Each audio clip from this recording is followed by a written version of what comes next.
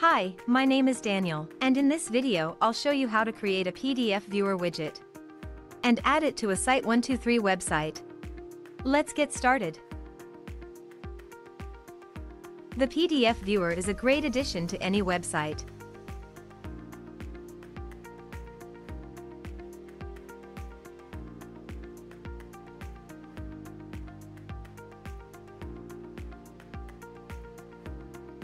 To start, enter Common Ninja website.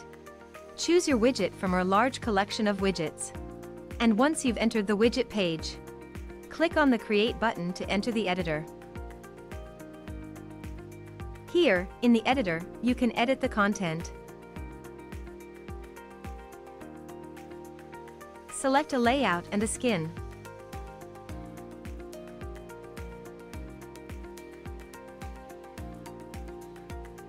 Customize the look and feel. And change the settings. When you're done, click the Save Changes button to save your work. If you don't have an account on Common Ninja yet, you'll have to register first. When you're ready to add the widget to your website, go back to the dashboard. Now, on the dashboard, you'll see the widget you've created. Click on the Add to Website button. In the window that opens, copy the code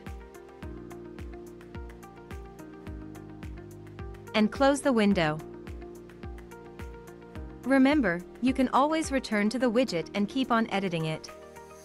Now let's head to the Site123 website editor.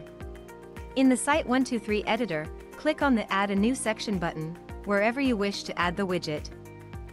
On the left panel, select Text, and then add a content page. Now, click on Edit to edit the section you've added. You can delete the text from the section or leave it, as you wish. In the Text Options menu, click on the Custom Code button and you'll see that an HTML block was added.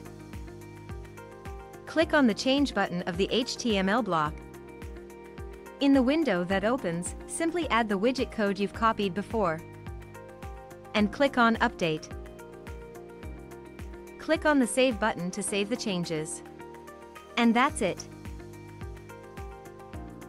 Now, the PDF viewer will show on your website.